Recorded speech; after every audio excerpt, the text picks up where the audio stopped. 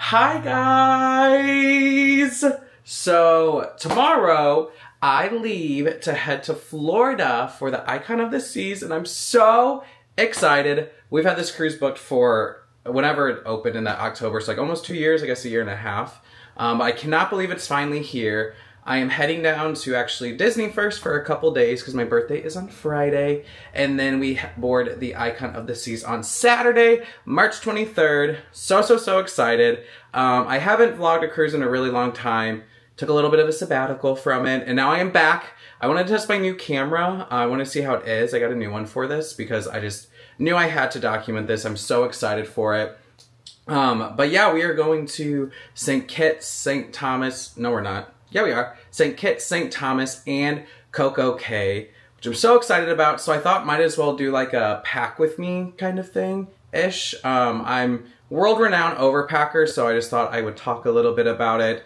Overpack with you, share what I pack, how I think about packing for a cruise, and hopefully you learn something. Hopefully, if you don't, hopefully we just have fun while we chat. But I wanted to start with just some easy things that may not be on your packing list. Obviously we have clothes and stuff, but just start with maybe some helpful hints. So first, I don't keep looking at them, are these little like magnetic things right there. They're really nice. They like can put on your door, on your walls, and they can just hold, we usually put like our like necklaces and stuff like that just so they're hanging.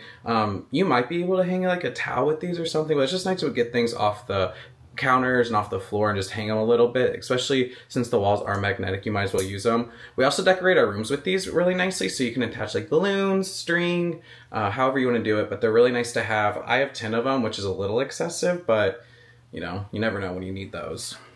My next thing is this speaker right here.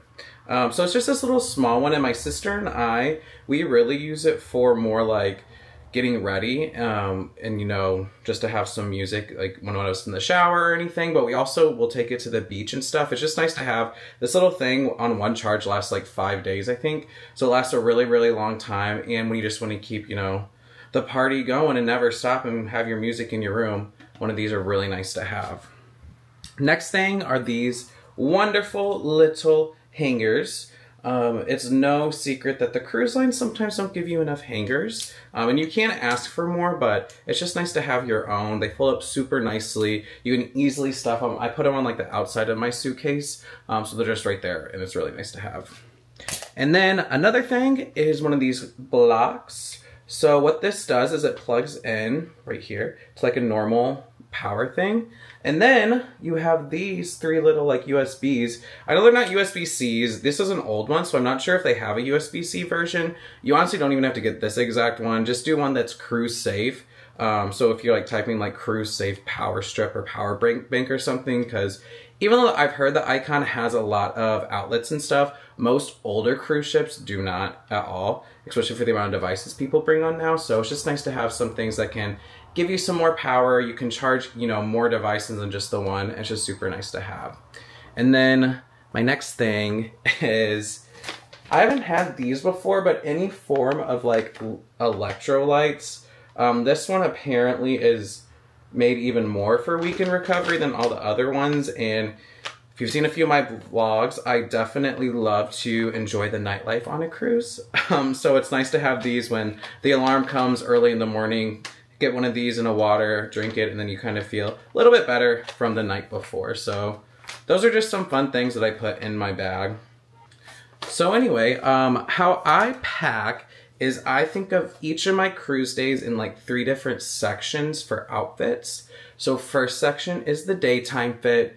Always for me gonna be a swimsuit, especially since I typically only cruise in like warmer climates. So I'm gonna have a swimsuit for each day, and then like a cover up or like a t-shirt, something on top, and then I always wear typically the same pair of shoes, either like my Crocs, my sneakers, something like that. So I am very extra, and I have 9 swimsuits for this one because there's a couple that I don't know if they fit anymore, to be honest. I don't really want to try them on and ruin the mood for the cruise already. So we're just gonna pray and hope, but I like to have colorful options, some not so colorful options, but yeah, it's just nice to have a variety for me. Like I said, I'm extra when I pack.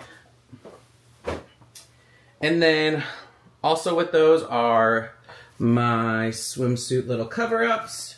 So I like to do fun, nice little like button, like beachy kind of vibes, do a little mesh there, just something to throw on top. I don't like to do too heavy of things because when it's like hot out and then when you get in the pool and you get like sunscreen and sweaty and then you have to put the shirt back on, I just don't want it to be like a cotton shirt or something like that. So just having that you can something easily slip on is like preferred for me, but to each their own. So then after we have that, of course we have dinner. Very nice. So I have some button-ups. I have some formal outfits. I like to dress up a lot. I know some people don't. That's totally okay. But for me, excuse me. But for me, I do like to dress up. I think it's so fun. I treat like the promenade as my little like runway and I just absolutely love it. So I have, let's see. So I have some fun little different tops here. As you can see, just like a button up, and then I have like just a mock neck, which are one of my favorite t-shirts to wear like under a sports jacket or something. So it's just this little like nice neck there. I don't know if you can really see it. It's just a t-shirt, so that way the ships typically run a little bit hotter. So I don't like to like wear a long sleeve shirt and a sports jacket or anything on top of that. So I'll wear like a mock neck t-shirt.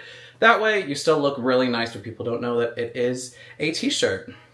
And then just like to have, again, just like some different options. So another like button up here. I have like a gold shirt so I could do a little gold moment. You just never know. And I typically will pack for 2 additional dinners than necessary just in case I don't like the way one looks.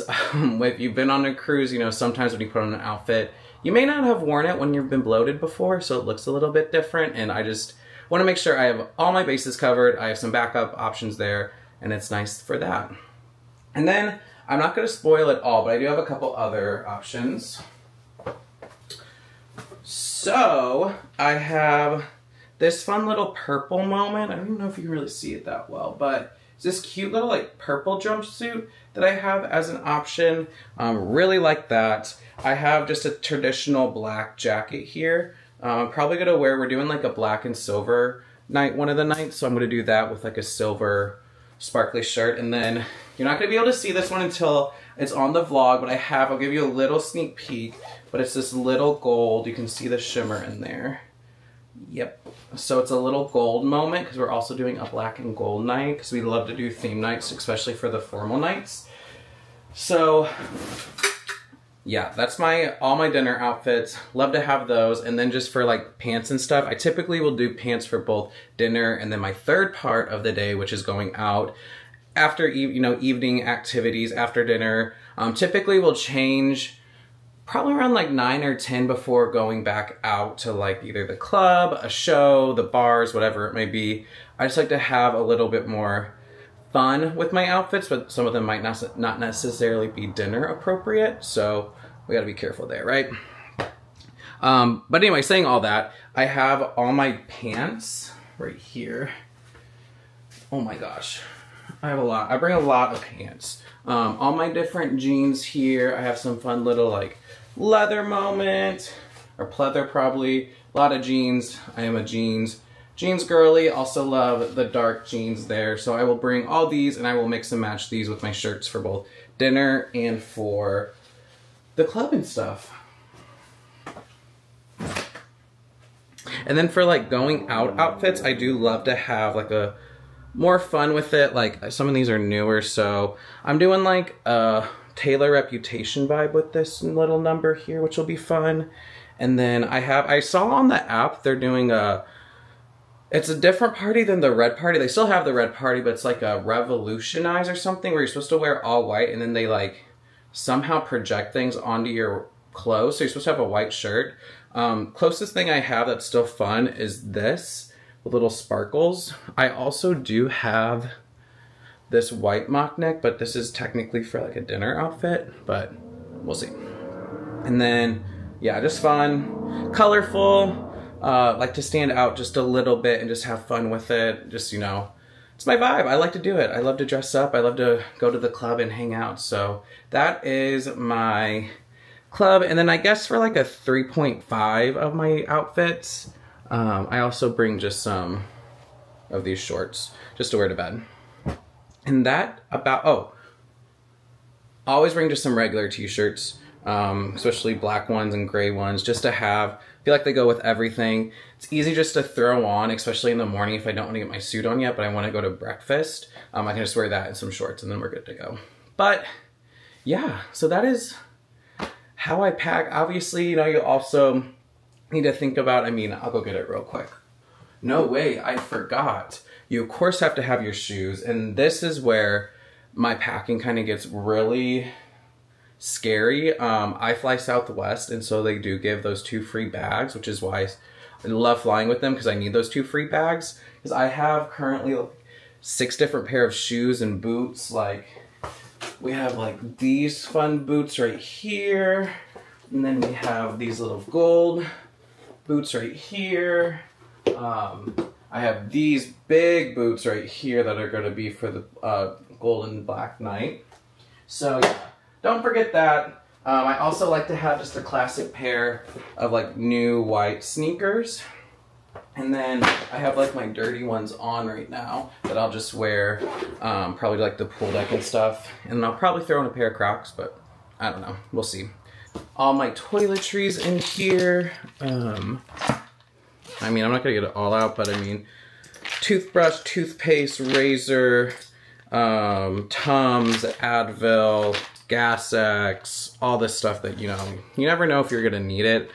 And then we also take like Febreze, chargers, all like the stuff that you typically have, you know, when you go on vacation. I just bring it all with me.